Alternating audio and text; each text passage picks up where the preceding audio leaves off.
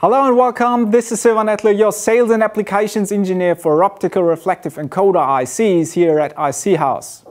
Today I'd like to quickly demonstrate how easy it is to set up the latest addition to our Optical Reflective Encoder IC family, the high-resolution absolute iC-PZ series.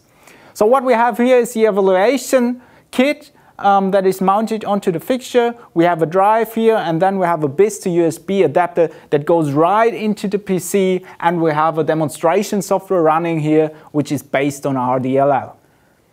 So what I'm doing now is aligning the sensor towards the code disk, and therefore I'm pushing the fixture, which is pretty loose right now as you can see, above the code disk, all by eye, very roughly, and then when I think it's all right, I'm tightening the screws. And for a bit of a fine adjustment, I'm looking at the alignment marks printed onto the evaluation board, and then use the manipulator here and try to find the right spot. All by eye, because the system provides really huge assembly and adjustment tolerances. And when I've done that, last thing I'm doing is looking at air gap, and I'm roughly aiming at 2 millimeters.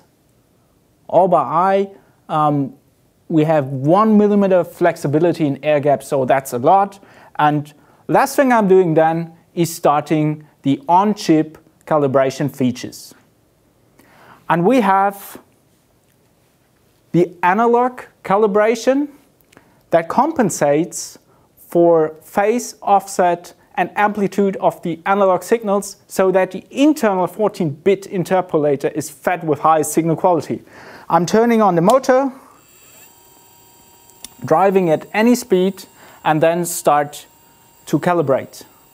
Auto calibration is done completely on chip, and when I've done that, we have the digital auto calibration that compensates for misalignment and phase offset between incremental and pseudo-random track.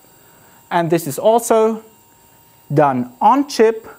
And when I've done both of those calibration functions, signal quality is fine. We have the eccentricity correction that compensates for up to 95% of radial runout error. So I've just glued the disc on the hub by eye, so there's a certain amount of radial runout for sure. And I'm acquiring the radial runout here. I'm seeing roughly 100 microns radial runout error.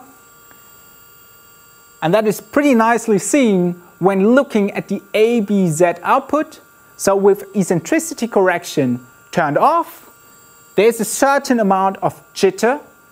And when I'm turning it on, signals are stable. So that's it.